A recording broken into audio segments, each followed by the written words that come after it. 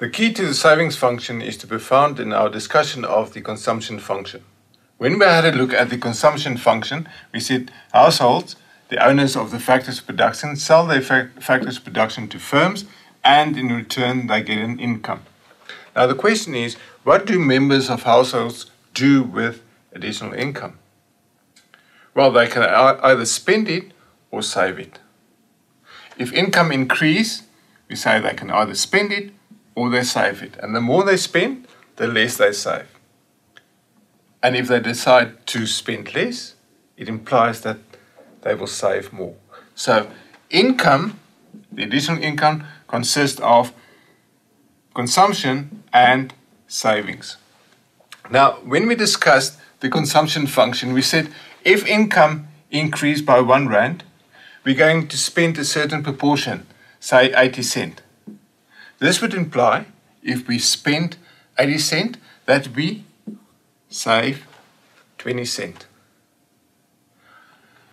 We refer to the proportion of additional income that we spend as the marginal propensity to consume, or small c, and in our example it is equal to 0.8. And the marginal propensity to save? Well, we know what we don't spend, we save. So the marginal propensity to save is that proportion of additional income that is not spent, or 1 minus 0.8 or 0.2. We can also write it as 1 minus small c.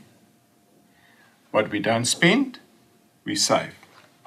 Now, if there's an increase in income, it induces an increase in consumption. The relation is given by the marginal propensity to consume. And we refer to this as the induced part of consumption.